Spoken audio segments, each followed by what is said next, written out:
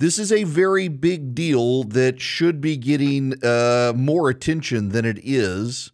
Authorities have found 10 improvised explosive devices at the U.S.-Mexico border in a cartel gunfight.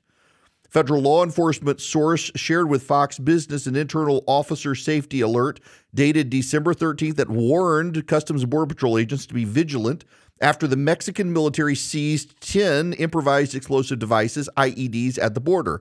The IEDs were found by Mexican authorities after Tucson Border Patrol observed gunshots at the U.S.-Mexico border, and a Tucson Supervisory Border Patrol agent arrested an armed person on the U.S. side who had a loaded AK-47, 2 loaded AK magazines, loose rounds, and a handgun. For those of you in Rio Linda, you hear the word magazine, you're thinking like pages. In your mind, you call them clips. It's actually a magazine. Customs and Border Patrol is warning its agents to exercise extreme caution and should report any possible armed suspects approaching the border with possible explosive devices. Now, this was earlier on Bill Hemmer on Fox News. This is him reporting on this. U.S. officials are warning agents to watch out for IEDs, improvised explosive devices. This now, according to an internal memo obtained by Fox Business, says the Mexican military seized 10 explosives at the border. The memo reads in part, quote, agents should exercise extreme caution and should report any possible armed subjects approaching the border with possible explosive devices. It's notable other networks aren't talking about this. This is a real escalation, and it's not just cartel-on-cartel violence. There is some concern about disruption at the border for us as China made plans to wind down a lot of the production of those things that could be used for fentanyl. One of the Mexican cartels actually has told its cartel agents to stop manufacturing fentanyl. But others have stepped up the game, and there are fights between them. And those fights between them are turning more bloody, and they are blowing each other up now with IEDs. I'm sorry, tangent. Am I the only one who hears IED and thinks IUD immediately? Because this was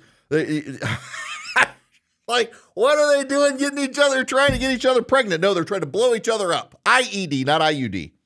Just so we're clear here, okay, off the tangent, back to the story. They're blowing each other up, not getting each other pregnant. And there's a spillover effect with Border Patrol agents. But on top of that, remember Congressman Chip Roy was on here a while back, and he said one of the things that these cartels have been doing is they're sending people over the border, illegal aliens who are trying to get into this country. They're helping them as coyotes come across the Rio Grande. But they're using those people who've paid them a lot of money to get here as bait.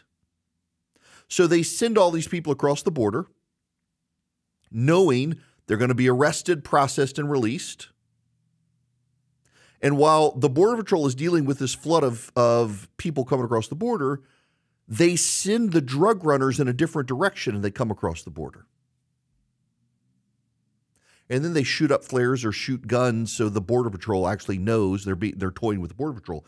But they're escalating it with these IEDs, making the situation more dangerous. This is another reason we need real border security. Republicans and Democrats in Washington are trying in some capacity to come up with a compromise on border security. I'm afraid the Republicans will compromise too much. It's because the Democrats want funding for Ukraine and Israel. The Republicans are holding up the funding for Ukraine and Israel together in exchange for border security. We're going to need to see what the compromise is. But I'm not sure that the Republicans won't give away the game. This news should emphasize for everyone, however, how much more dangerous the border situation is getting. And you now have guys like Dick Durbin from Illinois John Fetterman from Pennsylvania saying the border actually is a real problem and Democrats need to stop trying to deal with constituent interests in this country and actually secure the border. And I'm hoping a situation like this could change it. But it really is notable that Fox is one of the few media networks willing to cover these sorts of stories at the border. There needs to be more exposure to it.